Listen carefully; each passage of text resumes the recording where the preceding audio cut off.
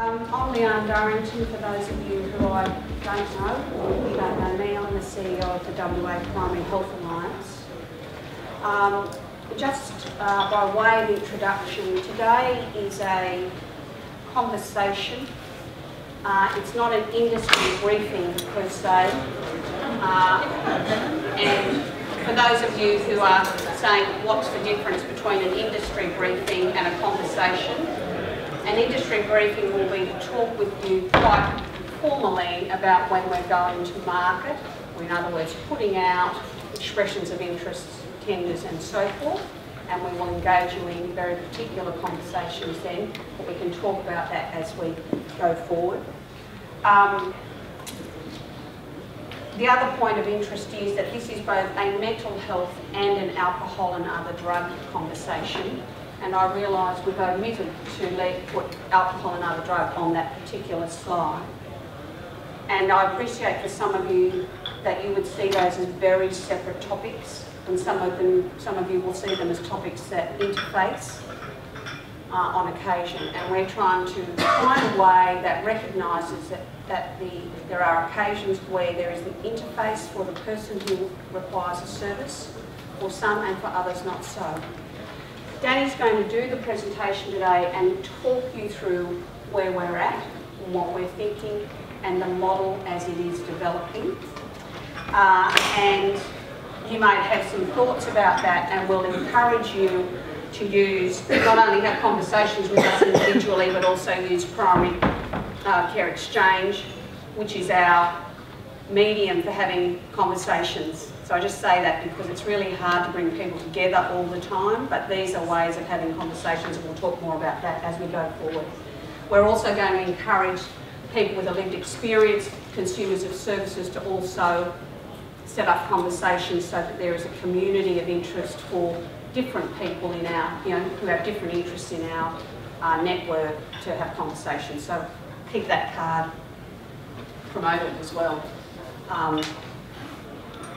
So there's just probably 3 points I'm going to say to you before, which are virtually scene setters, and it won't matter whether we're talking really about people with a chronic disease or a co-occurring chronic disease and a mental health issue, or people who live in urban parts of Perth versus remote communities. But there are 3 things that I want you just to take away as thoughts about why it is that primary health networks exist and what it is that we're charged with doing. It is fair to say, though, that the brief of the primary health networks is evolving as the Commonwealth policies around primary health also evolve. So we don't see this as a static environment, but one that is emerging and evolving, and hence you'll see evolving change as we go forward. So I say that to my dear Commonwealth colleagues in the room, that we are seeing both commitments made by the Commonwealth that will take us down certain paths, but also the policy framework for those commitments that will start to evolve as we go forward. So, why do we exist? Here are the 3 sort of top lines for you. The first one is that we exist to improve access to clinical treatment and services for people, and these may be people for whom their access to care is limited and or difficult, or not, indeed the services aren't available.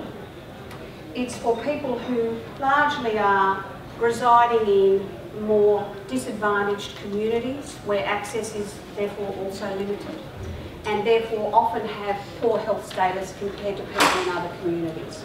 So if we compare our data about the health of people who live on the coastal strip of parts of Perth to, let's say, the hills, or indeed going further east, you'll see the health status of communities change. And it's not trite when I say that people's health status relates to postcode. Any of you know that social determinants are a critical factor in people's health and well-being, and we can't ignore that fact either, even though we can't mitigate for a range of the social determinants. But knowing what I've just said to you means that we have very much a place-based focus rather than a program focused. I think one of the opportunities the Commonwealth have provided the PHNs is the opportunity to do regional and local commissioning. And commissioning means working with both citizens and the community, but providers as well, in localities, to knit together the services in a way that works for the residents and citizens of that community. And in our mind, we use the word hotspot, like it's a bit of jargon, but for us what that means is that there are people with poor health status that have had poor health status for a long time, so it's not just this year, and that it converges with a range of issues concurrently. And it often is the convergence of chronic diseases, alcohol and other drugs, and mental health. It's not saying it's always that, but we often know that that is the converging, prevailing set of health status issues for a community. And many of you, like Fiona Stanley did, as I say at 3 a.m. this morning, because of a 3-hour time difference with the East Coast, talked about the issue of alcohol and other drugs and suicide and so forth, starting in early childhood where young people are growing up. Anyway, so we have a focus on improving access to treatment services, primary care treatment services. We have a focus on the population group who have prevailing health concerns over time and who reside in communities where access is poor. We have a focus on outcomes, and some of you might have seen that we recently put out an innovation trial in Perth around starting to join up social and primary care to start to see if there are opportunities to systematise access into primary care with those providers who are working with people today who know they have health concerns but can't get the health addressed that they think might be warranted. We're focused on the whole person, so for us that notion of the co-occurring nature of issues is important. We're focused on a place and then we're focused on the wider system. So rather than focused on a program, we take a one person in a place, one system. Finally, the only other takeaway, and many of you will have been a party to this through the Mental Health and Alcohol and Other Drug Atlas. We're very much focused on data and evidence. So the data is where is the prevalence of illness and so forth, but also what is the current supply. So what's available, how is it delivered, what does it look like in mental health and alcohol and other drug we've been doing through the Atlas project. And those of you who haven't had a say in that and been involved, please let us know and we'll point you in the right direction, but that's a statewide activity. We're very much focused on evidence-based interventions, but they have to be localised to make sense to the service users, as I've described. And we're very interested in looking to only measure outcomes for people who use services, both their own experience of the outcome, but the wider outcome, rather than count process, throughput, activities. So an outcomes focus in measurement, but using the data and so forth. Finally, I think just as a takeaway, you only have to read the paper once a week to know that we've got a very expensive health system, and that's because there's a view that we've got a lot more people using the tertiary end of the system who could receive services back in primary health and actually get a much better outcome. So not to get sicker over time, or in fact not to use the emergency department. And one of our roles is to try to rebalance the system somewhat, that people do get that access earlier and don't move up into the sort of tertiary end of care too quick. So this is not a test, so I'm not going to ask you to repeat back while we exist, but there's some take-homes in there for you that we see that the issues of mental health and AOD can coexist, and that's important for us to recognise, and how that manifests in a community is also important to recognise if we are to start to make changes. So we've got plenty of time for questions at the end of the session, or a bit of time at least. For those of you that don't know Linda, who's just standing there waiting to sit down, Linda's the General Manager of the Country WA PHN. So any of you from the country environment who want to have a chat, there she is. And Bernie, who's here, is the General Manager for Perth North and Perth South, so Perth. And both of them will talk to you later. And now I'll introduce Danny, who's our General Manager of Mental Health and Alcohol and Other Drugs. And he supports the staff across the organisation with the sort of strategy frameworks and so forth. Over to you. I'm the General Manager of Mental Health, which also covers AOD and suicide prevention, and we tend to in-house call it the whole lot mental health. It's just convenient. We don't end up using on job titles for people. So when we're talking about mental health in general, we're talking about AOD and suicide prevention, and it's not confined to people whose primary condition is a mental health disorder. It's people broadly in the community who have mental health problems. It may be secondary to another condition. And to reiterate and go through some of the background that Learne has just presented. So what's the vision of WAFA is to provide improved health equity in Western Australia, and that's critically important. If you look across the distribution of morbidity and access across the state, there are many fold differences. It's not a difference in order of 1 or 2 fold. Sometimes you can have 5 or 8 fold differences in the provision and access to care. And that's because part of the way that care is structurally organised in the state, and partly to do with the remoteness, but not exclusively. It's also to do with the evolved mode of delivery. And the services that are built off the back of secondary care tend to be located in buildings. That's the way that services are structured. And therefore, when you build off the back of that, you tend to amplify rather than ameliorate difference. And it's critically important for us that we're not building our service off the bottom or the back of secondary care. We're starting off and building a primary care mental health system from the bottom up. And when you build from the bottom up, if that exposes gaps between the primary and secondary system, so be it. We should recognise and respond to those. Whereas if we build off the bottom of secondary care, we're just gap filling and working down. So our approach is the right care, the right place, and the right time. And timeliness is critically important.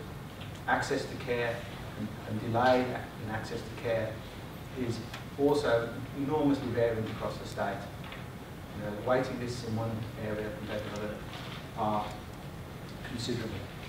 What do primary health networks do? We provide leadership around the integration of the primary care sector, including the commissioning of services.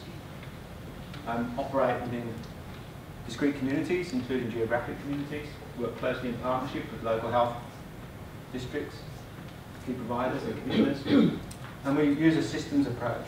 And I'll talk a deal about that systems approach, particularly approaching barriers to care. There are barriers to care throughout our system, and we need to address those in a systematic way. So what was the goal of this piece of work? That I started in WAFA in April, and this is the piece of work that's been occupying my time since then. It was develop a mental health framework that includes AOD and suicide prevention that aligns with Commonwealth objectives and guidelines and guidance. We have a number of guidance documents provided by the Commonwealth who set the system conditions in which we have to design care. The WAFA way, the way WAFA is organised to provide care more broadly. I'll talk a little bit about that. And evidence about what works. And critical to that is what works in comparable real-world settings. You know, I have one parallel background in research, and everything we do in a research centre works. You know, it just doesn't work when you try and do it in the Cathara. It's the nature of research. There tends to be a bias towards working in settings where you can control all the extraneous variables. It just doesn't work when you do it in the real world. And shifting an approach from program-based to place-based outcomes, and that's crucial. And that's, whilst it's not necessarily there's a policy position in the Commonwealth, there's certainly a policy direction in that regard. We focus on primary care and general practice, with a C, and building on, we should hope it's a C, building on strengths. So what's the Commonwealth, what does the Commonwealth say? The Commonwealth says a lot of things, but it can be reduced to this really. They want to increase the efficiency and effectiveness of primary care, and there can be no argument with that really. And they want to improve the coordination of care through, similar things have been said for the last 20 or 30 years. When you read through them in their documentation now, it's clear they're moving away with this place-based approach and the adaptive approach that they're requiring, or would like PHNs to follow. We're moving into the idea that we're actually maximising public value.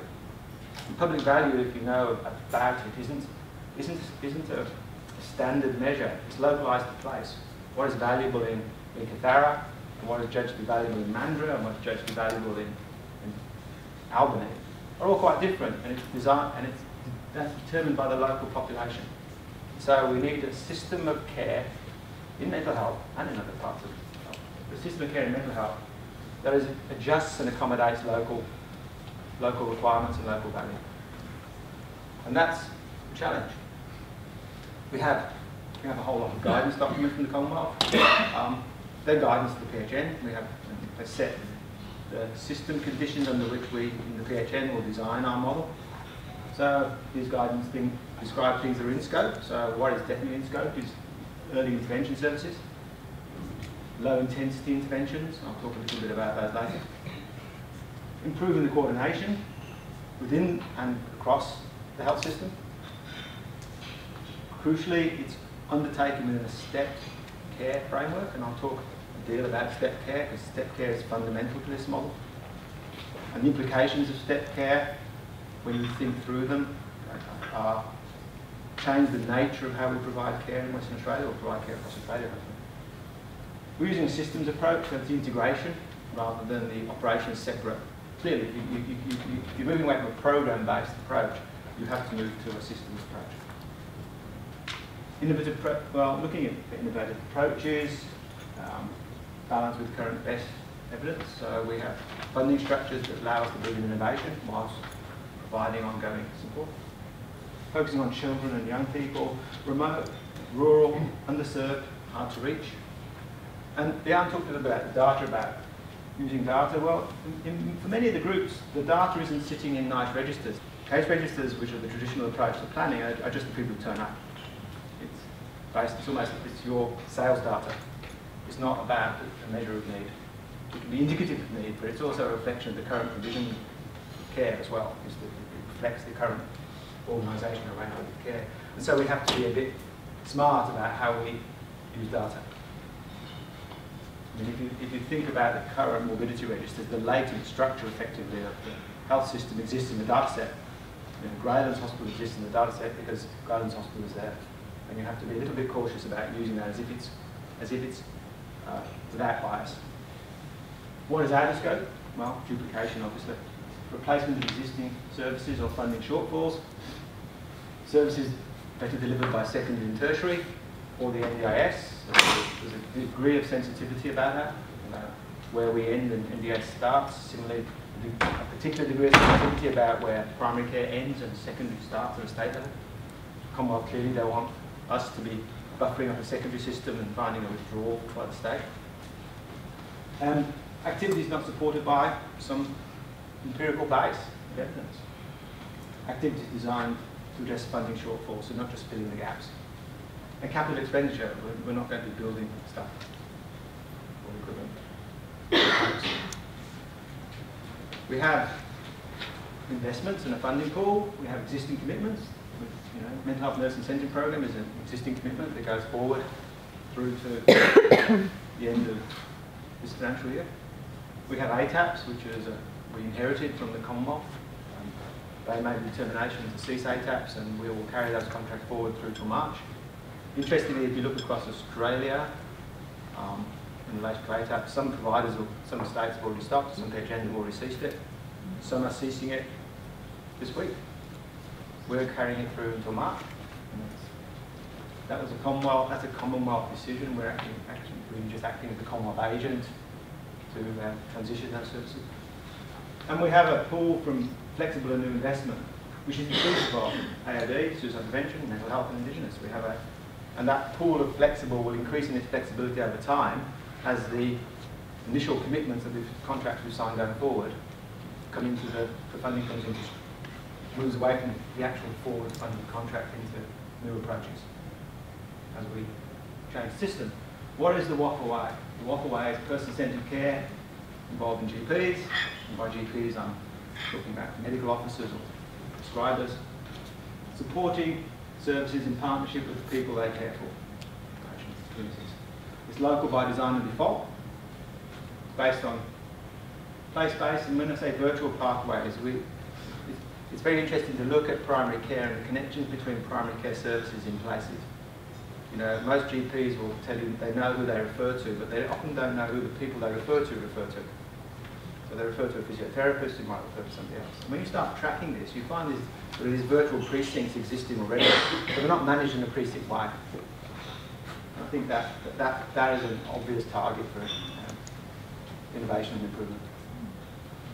GP-led care, we have an instruction, eventually a direction or a policy direction from the Commonwealth, but GPs should be at the centre of care, and that GP-led care is the norm, it's supporting the whole person.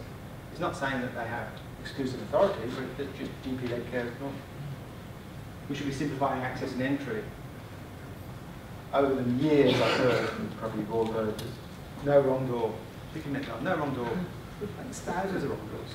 I mean, and every time someone says no wrong door, we seem to just add more doors. And it doesn't simplify the process, it just makes it much more complicated. And you end up having really complicated maps to try and figure out your way through it. And even if you know the system is hard to navigate, I can't imagine what it's like if you don't know the system. We're going to be targeting low-intensity psychological interventions. And it says at risk to mild to moderate, but also we have to believe that low-intensity interventions have a role in people with severe mental disorder. And I'll talk a little bit about the changing understanding of what severe is from a Commonwealth perspective as we go forward. And then we're bridging the gap for people underserviced and hard to reach. And this is particularly an issue in the country of Western Australia. I was looking at some data, I was talking to Linda about very low uptake of a particular service across the state, massive variation. And of course then I realised in some places there actually was no service. It wasn't that they were low, it was just nil. So you have a program that actually has no reach out into some areas. I mean, and we have an obligation, I think, and an opportunity to do something about that.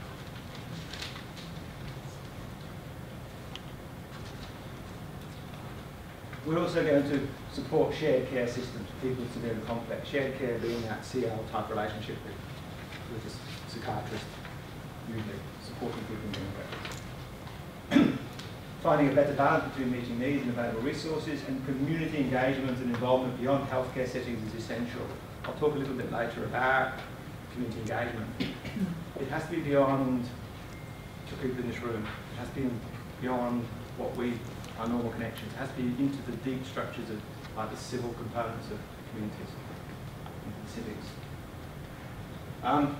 We're framing our solutions by effective impact on effectively. I'll talk a little bit about effective impact. That's a challenge when you're moving away from program-based funding to place-based funding, because you can't particularly attribute to one component in that system the outcome.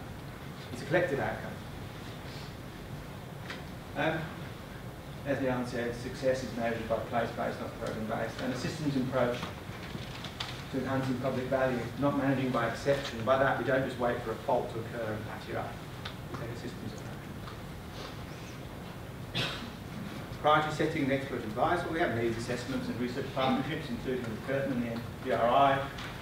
Mental Health Now, the Atlas, which is an attempt at least to try and map the provision of services, what people actually do, services and the gaps.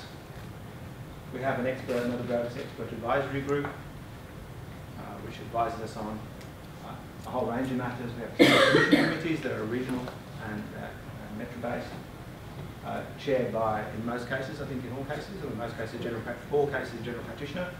And we have clinical engagement committees with members of the public involved. We have a good relationship with the Department of Health. With Mental Health Commission, Bernadette, WAM, and others. And the policy framework, we have a number, the better choices, better lives, new horizons, contributing lives and thriving communities. It sets what we should be doing. It's not like we're having to make this up. There's a lot out there telling us what to do. I was struck by what Fiona Stanley was saying this morning. I wasn't up at 3 AM listening to the arm, but I read the transcript, and we've done endless reports.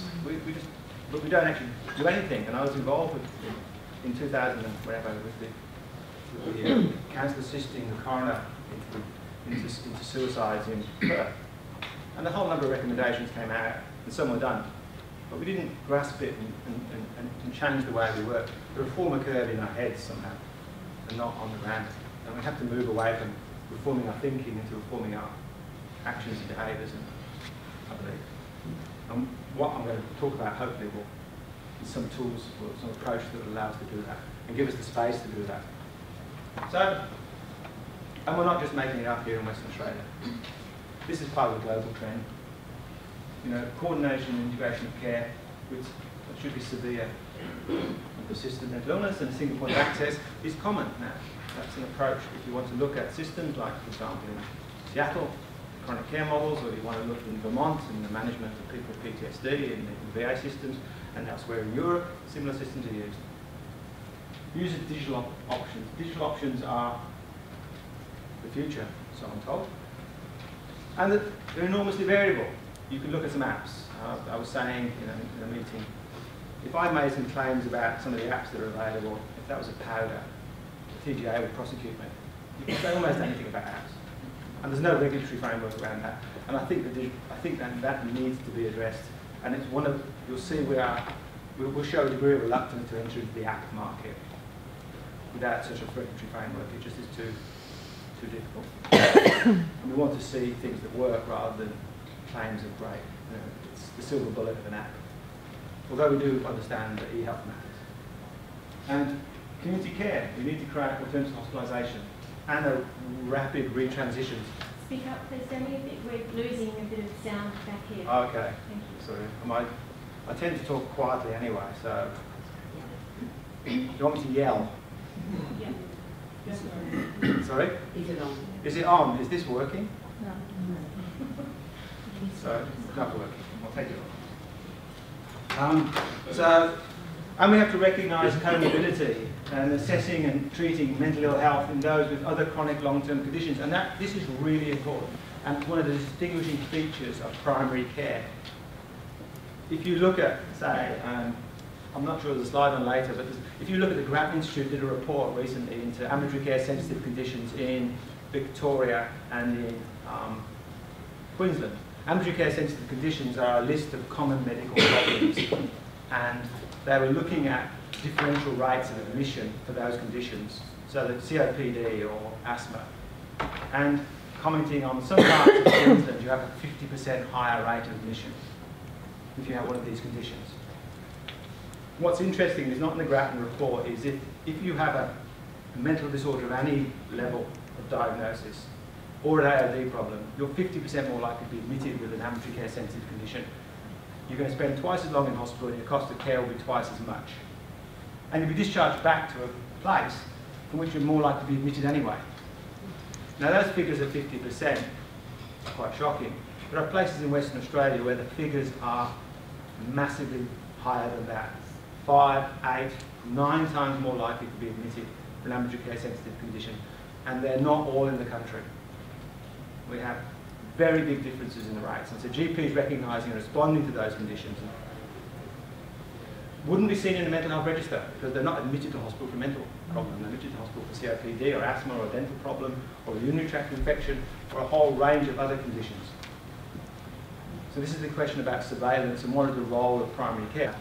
That's what we all would want. You wouldn't want to be overdosed just because some treatment guidelines said this is the amount you need. So you need an assessment at the front end, adjusted for individual, and you adjust as you go forward. And that's a fundamental component of step care. It's an emergent system approach. It is the challenge in terms of, well, this is the clinical model. The challenge, of course, is in a business, is developing business models that are equally as adaptive. So the business model component of this will be a challenge for providers. So what is step care? Least burden. So treatment should be the least burden on the patient, the least restrictive, as well as on the care system in achieving positive outcomes.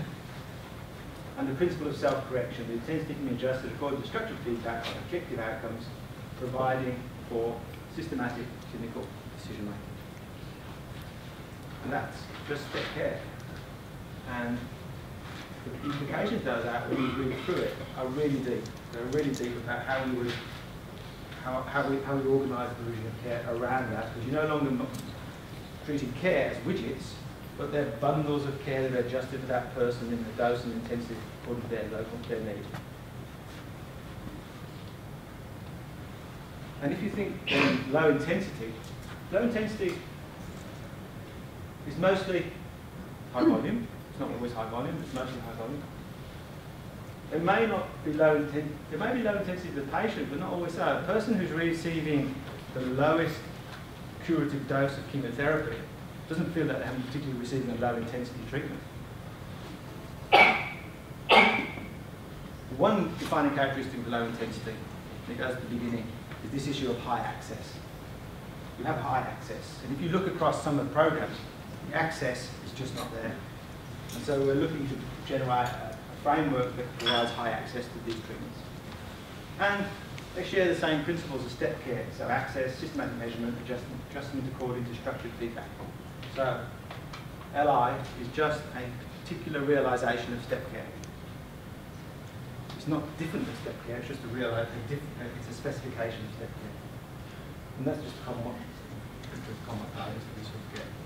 So how do we see this working? We see there's two components. We see a component here which we are calling collaborative care, in which the primary care clinical practitioner, who's usually a medical practitioner, will be the lead clinician, and they will be supported by a mental health care manager, usually a nurse. I'll describe why, usually a nurse. And they act as the care manager for that practice. They won't be in the practice in the main, they'll be on the phone. It's a phone-based system. If people are familiar with the approach Charles Gardner Hospital took to diabetes management and education, it's that form of model. The coordinator is on the phone, phoning the patient, phoning the GP. So that is collaborative care. The other component is this issue of this is shared care. Shared care, and it's not popular with general practitioners. Shared care. It's not popular because of the way it's been enacted. They'll say that the first appointment was great, the psychiatrist turns up. The second appointment, well, the registrar turns up. And the third appointment's an apology, and they feel they've been left managing somebody whose care needs are beyond their skill set. So they don't wish to engage. And that, if you look at that, you'll find, for example, I think it's for North, 85% of the shared care is done by 15% of the GPs. And the figures step down from that. 75% is done by 10% of the GPs, and 65% is done by 5% of the GPs. That's not a broad primary care approach. That's a number of specialist general practitioners who've got particular interest in mental health. But our general practitioners in North who have caseloads greater than psychiatrists in the public health system, or people with severe mental health. We have to get over that. How do we change that? We change that by focusing on this group first.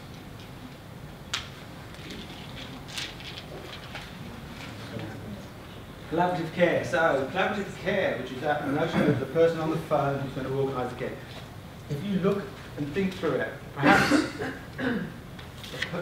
a general practitioner, most people who've got anxiety or depression will go to their GP. GP care alone is sufficient. They're relatively self-sufficient in their lives. They have the session with the GP every 6 weeks for a period of time. The treatment works, or they self-seek other treatments and supports themselves. They don't need care coordination or care management. But a proportion do. Maybe 15, maybe 10% need different amounts of care management. And we call this, because it's called this in the literature, measurement-based care. Part of the role of the care manager is to measure the person's progress against using standardised measures. They can be reported back to the general practitioner so that they can have their 10-minute meeting with the patient and make a care choice in that meeting without having to seek extra information. It's very difficult in your 10 or 15 minutes to formulate a response when the person turns up with a whole lot of questions. And this is to support general practitioners. The care manager can carry about 50 to 60 patients on their caseload. It's been estimated. 50 to 60 is based on the US, mostly managing people with PTSD. We actually have a suspicion that it can be higher in Western Australia. And the predominant group of people with anxiety disorders and major depressive disorders, and problematic but not dependent alcohol and drug use. And that's the vast bulk of what will be occurring in primary care and general practice. And shared care, which is predominantly people with severe and persistent mental illness, we'll be looking to general practitioners have a small caseload for general practitioner. But the big game will be collaborative care. Why do general practitioners do this? Well, general practitioners will enter shared care arrangements if they feel supported.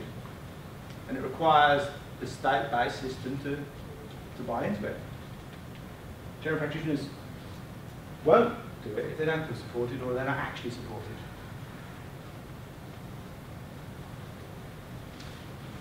Again, it requires a state system to engage. So what is the care manager function? Well, it works with the GPs, primary care physicians, and in some cases nurse practitioners, because that's the person providing the primary care. They have a role in illness education, treatment decision support, so in advance of appointments, discussing with the patient their treatment, how it's progressing, and what choices they might have. Medication management, particularly measuring treatment outcomes, GP charting, measuring the progress of people over time in a format that GPs can easily apprehend, so the person's mood over time, if it's going, deteriorating. And troubleshooting. An example would be the troubleshooting. I talked to Tim Coe about this. He said it's very common to have patients who max out on their antidepressants. The maximum dose he feels comfortable providing in general practice. And when they then have a meeting, he's trying to work out options forward at that point. It'd be very useful if the nurse had contacted the psychiatrist in advance, discussed the possible options and noted them on the chart, so the general practitioner then has some options to discuss, and the nurses talk to the patient about it in advance of the meeting, so they have some context when they start their appointment. Same thing would be noting diabetes. A patient, you're tracking their blood sugars, and you notice one day it just goes up. You phone the patient and ask, were you feeling a bit fluid?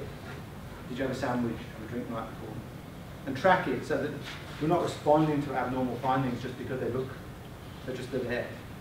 And deals with all of that background stuff. Organising follow-up and referrals, linking into community support, and in time providing themselves structured interventions and facilitating specialist consultation. And the expectation was to have a relationship with the psychiatrist providing the shared care. That's who they'll be discussing this case over. And that's the buy-in for general practice to get into shared care. And it's the buy-in for the state-based system too. Because if you think about the group of patients I talked about before, the people with ambulatory care sensitive conditions, they're the people who are turning up in the hospital. They're the people who are in the emergency departments. They're the people having admissions twice as long as they ought to. So there is a drive for the state to be involved. Psychological therapy, structured psychological therapy.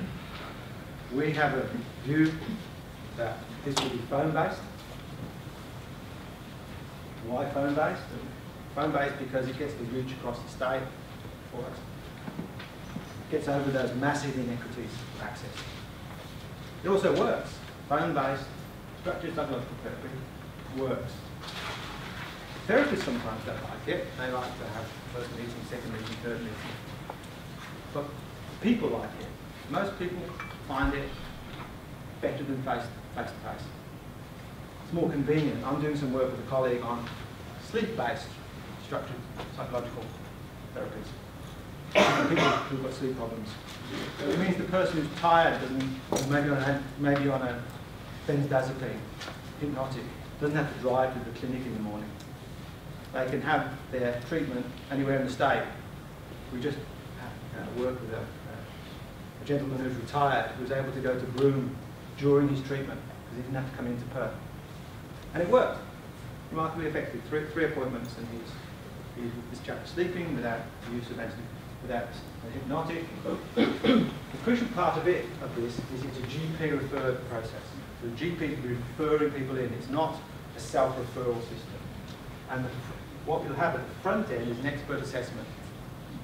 So it's not a probe flow entry where the first person you're speaking to is going through that kind of, how are you feeling today, yes, no answers. It's actual expert at the front Well, and the clinic will be a telephone clinic, which will operate Monday to Friday, 9 to 5, Western Australian time. Maybe operate a bit later, but it'll be a standard Monday to Friday clinic. And that assessment will lead to, in a step care way, into a judgment about the individual's need and requirements for psychological therapy. And they will commence on that course according to their need, and it will be adjusted according to need as you go forward, with structured monitoring and reporting back to the general practitioner, using the same format we would have for the care coordinator. So the GP won't see one chart that's care coordination, and one chart that's structured psychological therapy, one chart. This will be available to any general practice in the state. Now there's an issue about we're required to institute low intensity structured psychological therapy. But of course, in rural and remote areas, maybe metro, maybe even, we have to have a system that will also step up to a bit more intensity, because there is no one to refer to in, what was the place you were telling me, Dumbleyoung? There's no high intensity service to refer to. So we would have an expectation that a component of this will be able to step up and offer those more intense psychological therapies to the extent that the evidence supports the model. And there will be a component necessarily of face-to-face, where face-to-face is indicated. Face-to-face is likely to be, we would think, is group-based, but some individual-based according to local needs. But the principal bulk of this will be by telephone. The principal bulk by telephone. Part of it also would be, there would be a training node to come off this service, which would be local-based, which we would have an expectation would be from Cert 2 all the way through to exposing people doing masters in psychology or this, so that we can develop local capacity to deliver these allied services as they come on stream. Because the literature in this area is evolving all the time. Every therapy you see that is offered in face-to-face, within 2 years a version will be offered by telephone. Eating disorder is an example. I worked for many years in eating disorders research, managing eating disorder services. You know, there's a service in the centre of Perth, CCI. It's world class. I mean, it's one of the best eating disorder services in the world. It's got a 6-month waiting list. It's that good. But not everyone can afford to wait 6 months. And we need to, similarly with sleep, we've got one of the world's best sleep clinics in Charles Gardner. Similarly, you can wait 6 months. We need to be able to step care away from those tertiary facilities out into where people actually are doing their work. The chap who was receiving his psychological therapy was driving his combine harvester back and forth. Somebody was telling me a story. A guy in New South Wales, I think, he would, on a GPS tractor, do his therapy whilst he was still, doing his work. It would still work. And we have to be responsive to that, and not waiting for making people or requiring people to be really sick before they get care. Yeah. Making the threshold really high, and as the money dries up, making it even higher, it doesn't work. If you do that, care goes, you get more failure and care goes. Costs go up, just make it much more costly. Community support services are crucial to our model because they're the component that localises the model in the place. So you have a phone-based psychological therapy, that's fine, people have got universal access to that. You've got a GP who's going to provide treatment, fine, that's common business, that's business as usual with some support. What's really crucial and what localises the model, and what is central to the model, are these community support services. And they wrap around the person, they support the care continuum, and they're the face of the person you'll see. They're the face in your local community. And they should provide low intensity interventions and brief interventions. And they support those who self-refer and are referred by GPs. And they do a range of things, from short-term low intensity work, groups, one-off interventions, referral sessions, high-intensity psychological therapies for ongoing mental health conditions. It's a whole range of things, and they're locally determined, but they're determined by the local priority. So what you require in Dumbleyoung might be different than what you require in Meekatharra, it's likely to be. And that's where the local commissioning components come in, and that gives the crucial local flavour of our model. And that's where the local by design occurs. Where from here? Change management and transition. We know that ATAPS ceases in March, and there's a transition plan around that for the agencies that are managing ATAPS or developing their transition plans. Our commissioning, they're mixed processes. We have a range of options that we can use, and so we'll be using that range of options. If you want to, on the website, the WAFA website, it's a very good description of the commissioning process in the detail. It's a phased approach. We're not doing all of this on the first. I hope we're not doing all of this on the 1st of January. No. I think we're talking about five months going forward. Yeah, 5 months. The telephone-based psychological therapy is our priority at the moment. We're looking for. Commonwealth wants us, and we ought to have a deal of stakeholder engagement. Sometimes the timelines come off. They'll ask for a co-produced, co-engaged, deeply consultative process, and no, by the way, could you have it for less than 3 weeks? So to the extent we can, we need to have consumer and care engagement guided by the sector and building on existing mechanisms. It's not our intention to create a whole new sector engagement system, consumer engagement system, patient engagement system. There are plenty of these. We've got primary health exchange, which Learne has highlighted. If you're interested, join the discussion. It's an active forum. We have our WAFA website, and we do industry briefings, and particularly around EOI, comprehensive primary care, and publications and resources. We put a lot of stuff out there. Coming from a system, I was in North Metro for a number of years, you don't put a lot of stuff out. The stuff you put out is kind of mundane, to say the least. We're putting stuff out all the time. It's updated. And this is kind of a journey for us too. We want to create a system where the care is adapted to the person. So the system adapts according to the care needs of the community. And to do that, we need businesses and providers who are also business models that can manage that adaptation, which will be the challenge to you. We're not expecting you to do it. We're doing it ourselves internally, which is a challenge, I can get it. And we're not expecting you to do it alone. We have the capacity to engage, to meet with, talk through the models to the extent we can, and listen and take feedback from you about how this can be enacted for the betterment of the health of all West Australians, because this is what it's about. This is what it's about.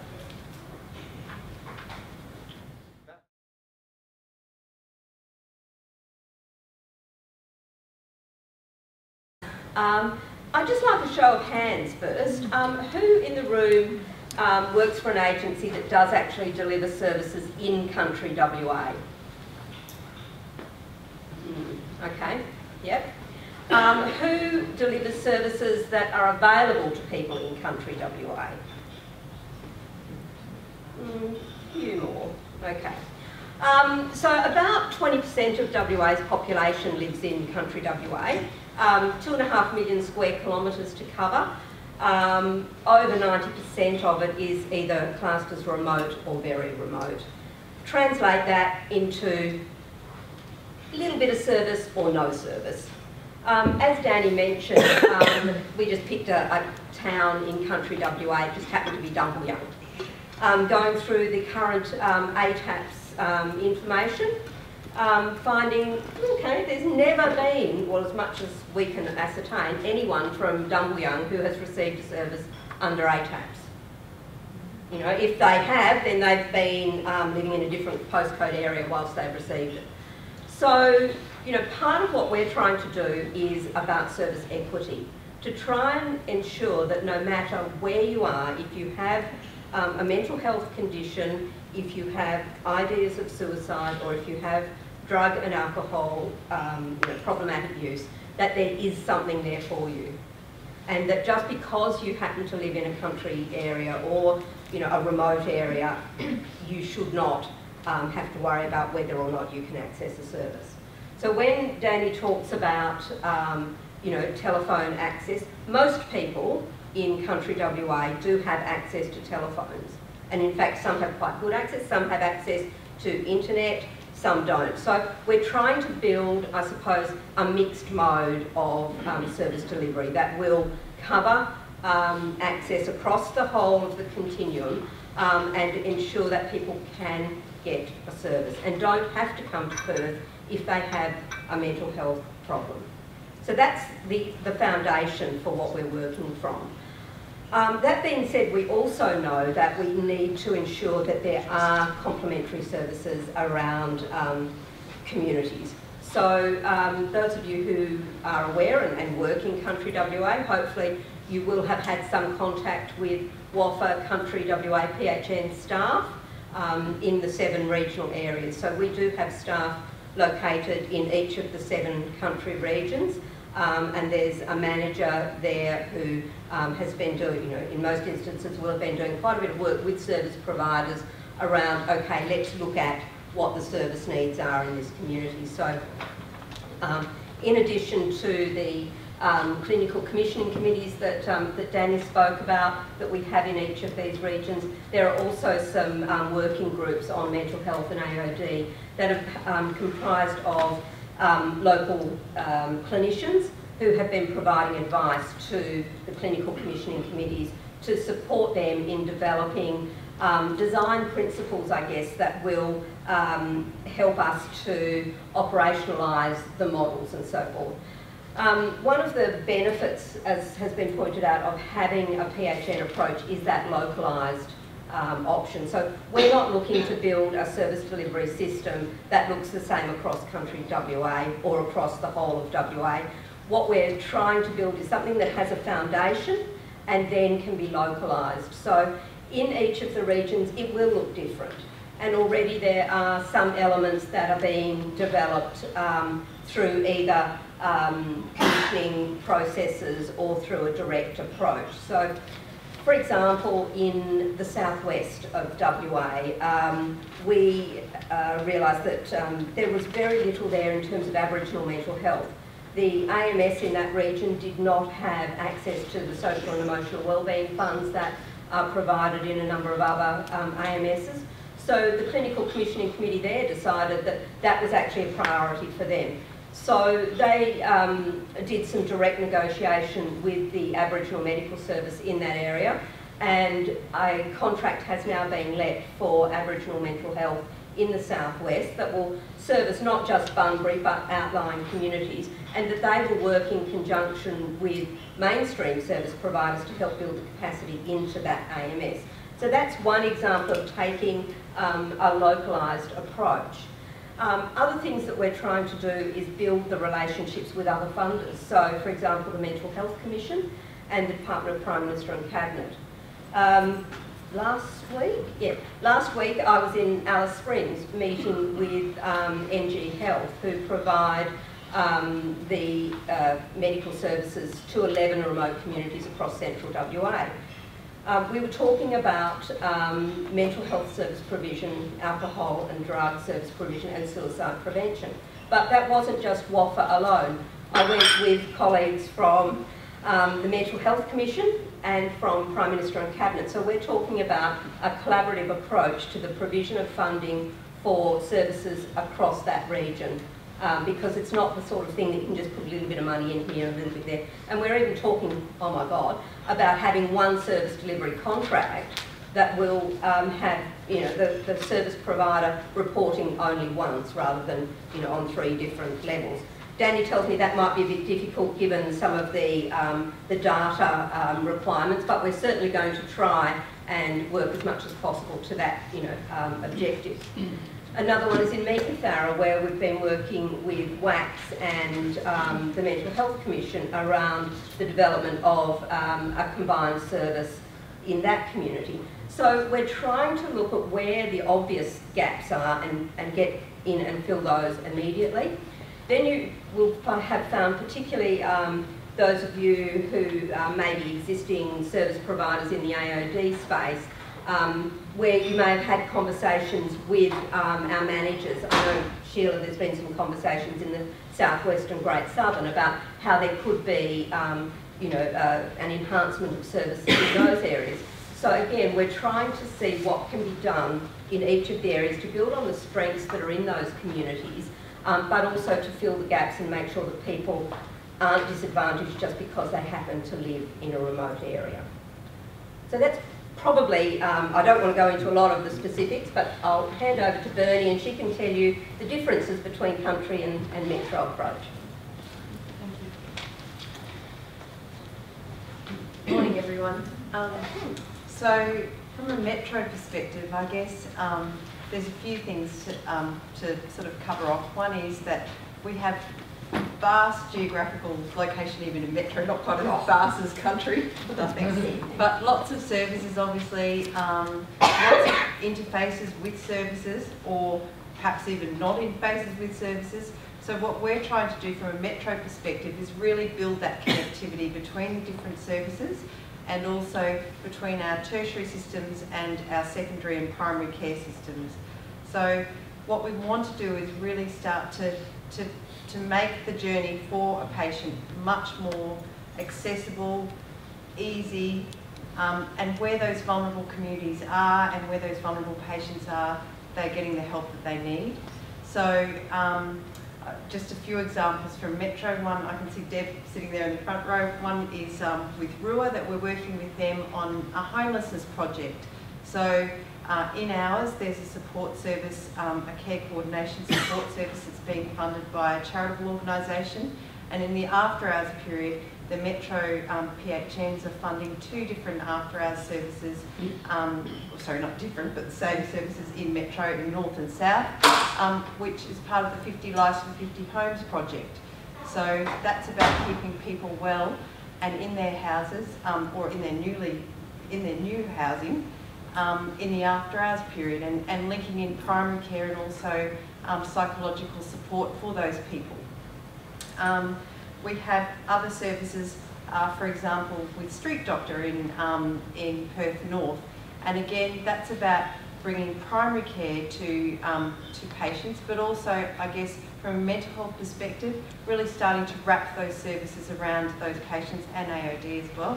So some short-term grants that we've put in place with existing Commonwealth providers, who some of you in the room would be having conversations with us about that until June. So we've allowed some additional treatment services from those particular services, and our mental health and alcohol and other drug treatment map is starting to tell us about what those services are that are currently in place and what we need to sort of think about in other metropolitan locations that currently might not be getting services. So that's the approach from a metro perspective. I guess I could talk a lot longer, but I might waffle. So I might open it up to questions, and I've lost Danny. Oh, she's back down there. So Danny's there and Linda's here as well, if anyone would like to ask questions. Hi, I'd just like to drill down a little into the equity of access and the bridging the gap issues, particularly as they relate to what's in scope and what's out of scope. I represent a disability support organisation that operates in the southwest, where the WA NDIS trials model has been implemented. One of our biggest growth areas has been in the provision of support to people with psychosocial disabilities. Now, psychosocial disability, when you look into it, it's chronic and severe mental illness, persistent severe mental illness. Now, I'm not sure exactly in what way WAFA will articulate with the disability sector, given that there's this now sort of mental health invisible group. The guidance around that is clear. The Commonwealth exclude psychosocial support from our country. So and I guess, Michael, the sensitivity initially is they didn't want all 31 PHNs across Australia interrupting their NDIS initiative. And we're discovering over time that, you know, with representation that can be adjusted. The psychosocial support is not excluded from the AOD component. So we've got a number of funding schedules I think it's important not to think of the funding schedules as if they're programs anymore. So where we'll be looking in many cases to create a blended model. So where there's a need for psychosocial support and there's an identified AOD also, that would be the component of a service we would seek to fund, even if another component of that service was focused on mental health and suicide prevention. So we can be adaptable around it to the extent that the guidance permits. It's not about gaming the system, it's about working within that guidance. There is not perfect alignment in the guidance between the AOD, suicide prevention, and the mental health. I think it'd be fair to say, over time, the Commonwealth will gain more trust in us, I hope, and will adjust. For example, telephone-based brief interventions are generally excluded for AOD in the guidance, but 11 or 12 of the PHNs have submitted exception applications, and all have been granted to that. It's about moving from this program-based system into a more place-based, without it getting too much contamination in the reporting structures. But you're right. If you look at public mental health system with people with long-term conditions, probably only 1 in 8 of those individuals will meet NDIS. I do 7 out of 8. Those individuals still require care. They still require care, of which a very significant component is psychosocial support. Very significant. I mean, it's probably just worth adding to that. Sorry, I've got my coat on because it's about 3 degrees in the front row. So whichever one I can impress with is that group, for example, and we're a little bit agnostic on one hand, is that if you take that population group, and I think the point was raised earlier, that population group that you're supporting have in the past had very limited access to good primary health care and often suffer with chronic diseases. So there's another lens to put across that that is helpful, not unhelpful. So I mean, that group would benefit enormously from access to a good primary health care. yeah, absolutely, absolutely, and so that's the thinking to do. You may see the figure quoted. The state plan, they quoted the figure of 40% of patients could be discharged from grey levels. Yeah, I mean, I did that piece of work, so I know the figure. And it truly is the reason why they could not be discharged is not about their mental state. It's about the complete lack of psychosocial support and a lack of appropriately specified accommodation. It's not about diagnosis of schizophrenia. We can come up and butt up against that, but there is issues about how far we can push to the side. So the issue for me is around the figures that people with severe mental illness are dying 25 years younger Oh, yeah. That's right. because of treatable Chronic disease. Yeah. That's correct. And so the lens, although you're not supporting psychosocial support, if it was as a way to reconnect people with primary care and health-giving practices, one would hope we would look more favourably on it. We haven't sought clarification of the definition of what psychosocial support means. We're taking that in clarity, it's not in clarity, as a room to make a choice. We can define components of support that have a psychological element that would meet the Commonwealth definition. Yeah. I mean, I think it's I probably mean, it's worth... clear, but you're absolutely right. Yeah. If you take, again, I was involved in some of the studies that looked at this, and it's catastrophic. And I think what we're saying too is, and I think the AOD sector would also say this, that general practice, this is a generalisation, haven't been good at working with people who require treatment, my words. I can't remember the best way to say that. And similarly, haven't been good at working with people who have an enduring mental illness and their chronic disease issues. So we know we've got two quite significant pieces of work there to do to enable that to improve. And we're not saying all the answers sit there, but we're going to have to enable that if people, in terms of equity of access, are going to start to get either good screening and treatment when they do go see a GP, or indeed helping them to establish a relationship with primary care so that they can continue that. So that is clear. And general practice talk to us about how tricky this is. So part of our role is to enable that. Hence, when we look at place, it's engaging with general practice in that so we can start to address some of the barriers in a good and proper way. So that both general practice feels like it can develop the capability, but it also has good relationships with the provider system, knows who to talk to, where to go, and so forth. So that's the place-based approach. So there's a question or two questions. I was just going to add to that, Learne, to us, because at state level, there's been a lot of conversation in the last decade, particularly the last 5 years, around GPs needing to leave primary health and being the experts at primary health, and all of us needing to coalesce around them. And my question is, does WAPA have funding? Because we all know that GPs are uneven in their capacities and they are skilled at managing mental health, and some of them are actually not willing to really engage in that space much. Do you have funding, and you have it as part of your mandate to train GPs and to be more adept and skilled, basically, at managing mental health? And do you have any means that you've worked out about how you're going to do that? At the end of the day, there's really good GP training programs. Sorry? There are really good GP training programs. Modules, What we need is general practice to attend. Yes. And to assist and enable that. And we think that, look, there will be GPs who go, you know what, I'm going to move into this space, but they want to know they're going to be supported.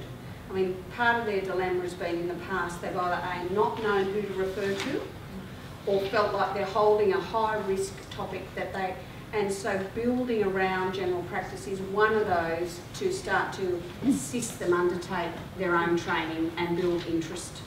So we wouldn't ever duplicate what's available, but we plug that in. So we do work very closely with the college because they're responsible for training. Similarly, we work really closely with WAGPET in training the next generation of GPs and giving them a different exposure to the world at large, both in country, remote locations, as well as out of metro, as part of the enabling. So we work quite collaboratively to make that happen rather than drop something in on the top of that.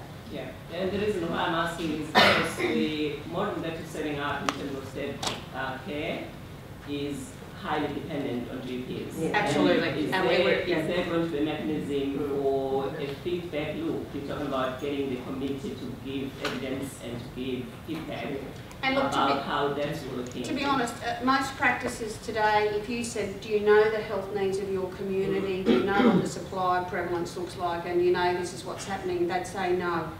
And that's because they've never been provided that picture before, and we have to start saying, you know, in this community, this is what's actually happening, did you know? They know from who they see, but they don't actually see it on a population or community base. So part of the change management is providing that information into general practice, but also to service providers, so that service providers can go, oh, we'll fancy that, you know? So that's part of the change management going on. And we're investing quite a bit into that data analytics side and that visualisation and that feedback, and almost like that public health observatory by region, so that people can have not swamped by information, but they can actually see the critical measures of their community.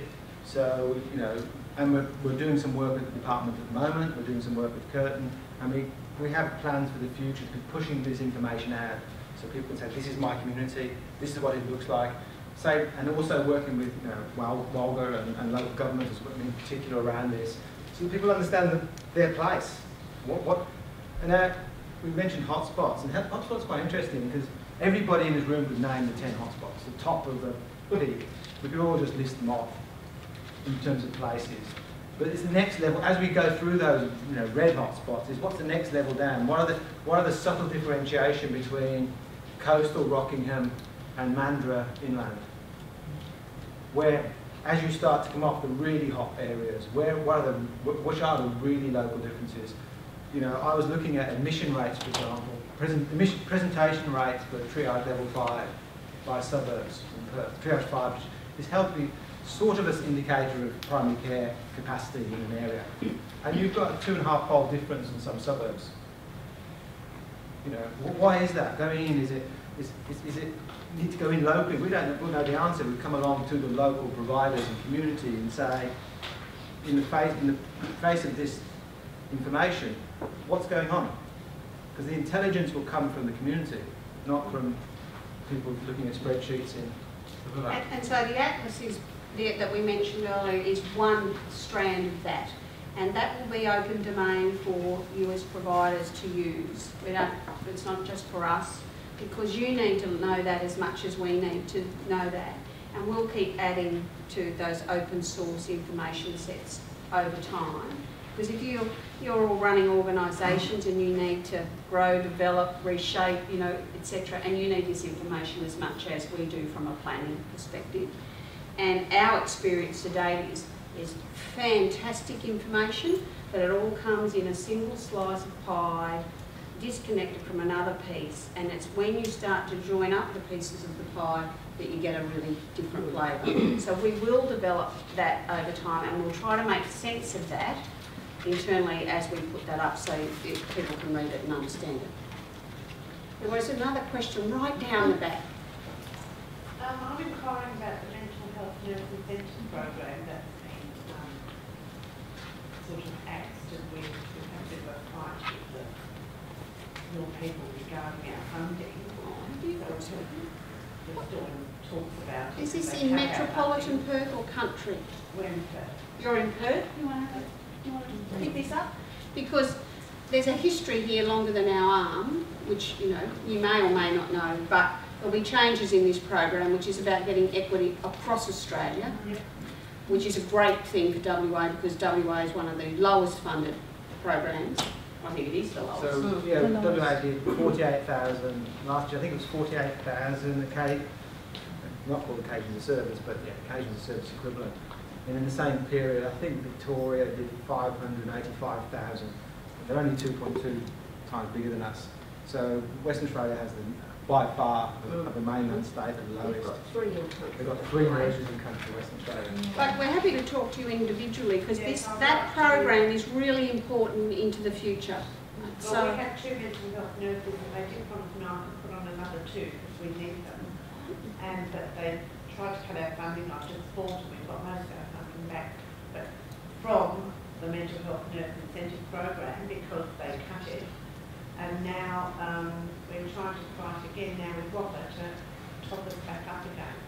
So I can talk to that later on, but I might just give a quick little bit of history, which is in the north, for our mental health nurse incentive program in the Perth North PHN, that particular program came into us from the Commonwealth with a certain funding allocation, so a contract funding allocation. So we were only able to extend the contracts for the next 12 months exactly the same as they'd been delivered in the past 12 months. And the allocation of funding that came to us was exactly for that amount of work. So if your program's in the north, that may have been what has happened. But happy to have a chat later on about that. Apart from that little telephone, that's all right, sorry, it's not a song, it could be, you know, usually it's a bad song, isn't it? Let me just see if there are other questions. Leanne, I was just interested in I mean, I've heard you speak before about the intersection with secondary or tertiary in terms of the amount of people that are visiting emergency centres that would normally be, and particularly those in the space of mental health, I would assume AOD, and in the homelessness space.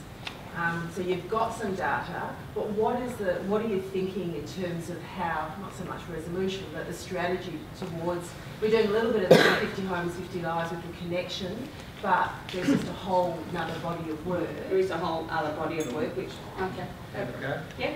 So one of the issues of the ED emergency departments is that we triage up. So if you have we would like an in-reach program to taken from the emergency department. It tends to be that the kind of dogma of an ED is you triage people up and you operate from the top down, the 1s down to the 5s. And so we find, for example, frequent attenders who are triage 5 have an average, they wait 5.1 hours in North Metro because they're not getting care and then they wait. And our view is that we should do a reverse triage. So we should be going into the emergency department and moving out the people who are the least sick first, those easiest to place. That's slightly antithetical to the way EDs work, and it's slightly antithetical to the way I used to I was practically for 5 years. We've got the daily breaches, which is about systems conditioned up. But we were thinking of you go in and you remove those people who are the most straightforward to place, those with just a little bit poorly buffered, who could do with some support to get back on their feet. Don't create a system that conditions people to be really, really sick. David Dalton gave a great presentation when I was in North when he was here, and he basically said that he runs Salford Trust in the UK. During the GFC, nearly every trust in the UK, when they got them big budget cuts, 10% of their budget cut, many of them made it more harder to get in hospital, and progressively their costs went up, progressively sicker, but didn't spontaneously recover. And he did the reverse. He said, look, if a person's turning up in Salford or infirmary, or a pensioner with a split toenail, we should fix it. We shouldn't refer the person somewhere. We should fix it. And when he did this, his costs went down. And Salford last year went into the red by £2 million. I mean, if you're a health executive, you with £2 million in Western Australia, really celebrating. You see, and it was a different dynamic. He was saying you design against demand. If the demand is pensioners turning up in broken toenails, you fix it. You don't wait for that person to go away, it to get worse, then to get septicemia, start taking aspirin for the pain, and end up in the ICU. That's a challenge for the system.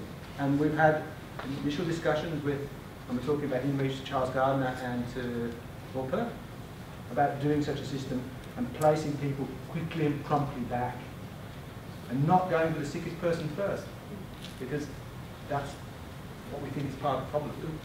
And building then, obviously, different capability in the community, I don't mean different, but more of it, and also engaging, as we've said, far earlier intervention with primary care, so that people aren't going there as their first option, but second or third. But there are communities of people who've always gone to an emergency department because that's what they do. And so that's nearly a full behaviour change.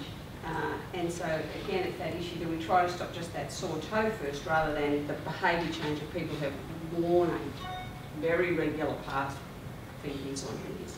But yes, so we do work with the hospitals. Clearly this is an issue for them, but it's a big change also. Can I just ask a question about workforce? Are you anticipating that the specialist mental health workforce will be in the specialist areas, or are we expecting to see a specialist primary care mental health and AOD workforce? And what is the mechanism? A separate workforce. I don't think we have an intention to create a separate workforce. Where examples of where it's been tried in Australia around low intensity have had variable outcomes. Generally, the workforce turnover has been very high. We see it better to look at our existing workforce where they are and train them to provide a different type of care, but then buffer that by having phone access. Look at the country, the cost of providing a nurse in some country areas is phenomenal.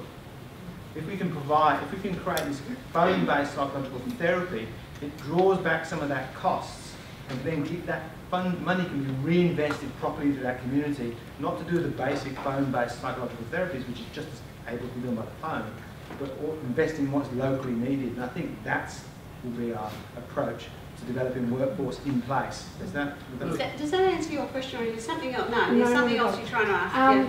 Given that we've got a high physical health comorbidity with our people with mental illness, basically we want people with mental illness to go to primary health to get their physical health care needs.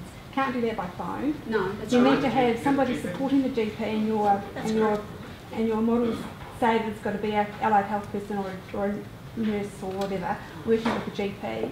Where does that come from? Is that going to be an attachment to the centralised phone system you're talking about? No, not at all. Enabling, it's comprehensive primary care. Yeah, so I guess my question is, if you're going to have allied health and nurses supporting GPs, looking after people with mental illness, getting their physical health care needs met, where are they going to come from? Are you going to use the existing mental health force, which is basically in crisis within the tertiary system, or is there another mechanism that we can use to actually upskill people who, with mental health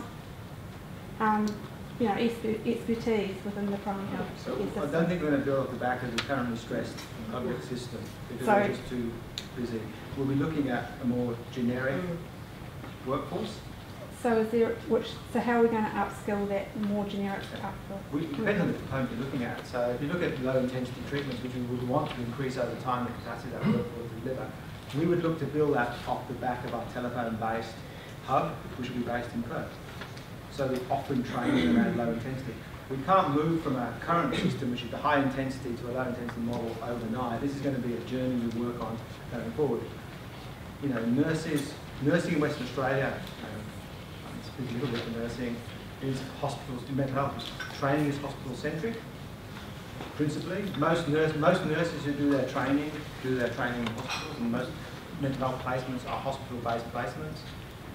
Western Australia is unusual in nursing in a sense in the public system, but it's unusual to find level 1 nurses working in the community, level 1 nurses working, level 2 nurses working in the community. And I think we have to readdress that arrangement of nursing, which is a challenge for the state. But we've had approaches from a number of academic institutions who are interested in looking at innovative placements because they can see the future being a different form of provision. So I think you're looking at person-centred training in service delivery.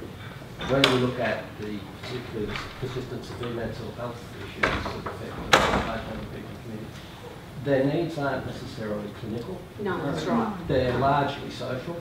And there was some work done by the Commonwealth, I was involved in it some years back, where we looked at readmission rates. And rather than focus on those people who came back to hospital, we looked at those people who stayed out of hospital and what were the factors that led to the success of those people. And it wasn't clinical services. It was support. Community-based support. The roof over the head, somebody to help with budgeting, shopping, meaningful human interaction. They're all the important things that help keep people and survive in the community.